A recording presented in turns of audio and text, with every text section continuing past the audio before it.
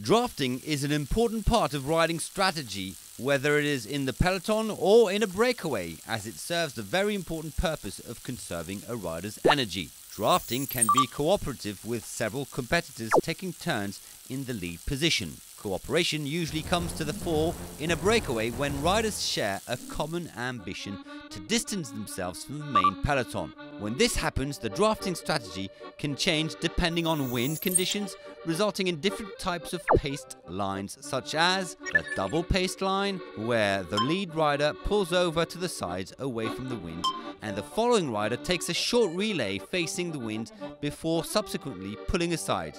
This has the effect of creating a continuously rotating pace line.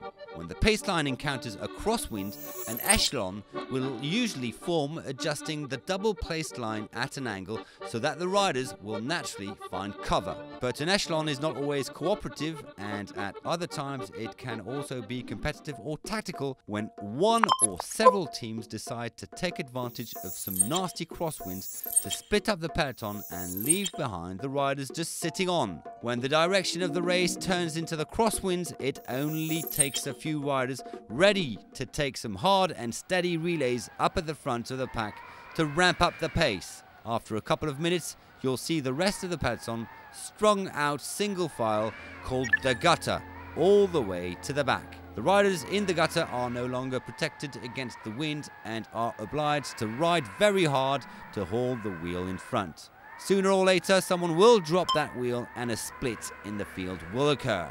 Very rarely will the bunch who have been dropped manage to get organized enough for a successful chase to happen. Thus, the front group can rush to the line for the stage win.